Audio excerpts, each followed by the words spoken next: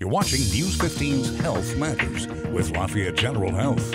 Joint pain. If you don't have it, chances are you know someone who does. And did you know that the weather can actually play a role when it comes to joint pain? I sat down with orthopedic surgeon Angela Mayeaux-Hebert to give me a few points about our joints. When it comes to joint pain, can people at any age be exposed to this, or is this normally the older generation? Well, if you've had some sort of trauma before, you can get post-traumatic arthritis at a much younger age, and so those people will have those type of joint pains.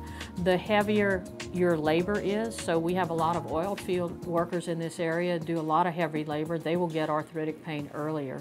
But then also as you age, it's part of aging as well. A lot of people think when it's cold outside that affects your joints and your muscles. Is it true that cold weather can make your muscles and your joints hurt? There is some literature that says that that does happen. It has to do with the barometric pressure. When the barometric pressure changes is when people hurt more.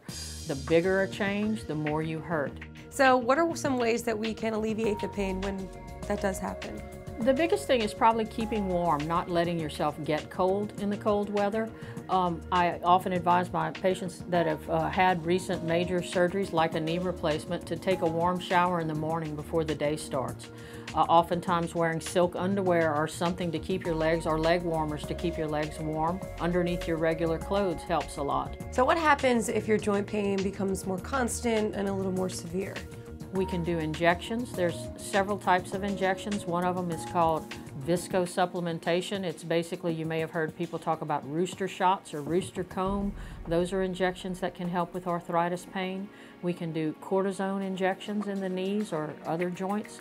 And then if it becomes severe where nothing else works, joint replacement surgery is an option. And that'll do it for this week's episode of Health Matters. I'm Danielle Grossman. We'll see you next time. Health Matters was brought to you in part by Lafayette General Health.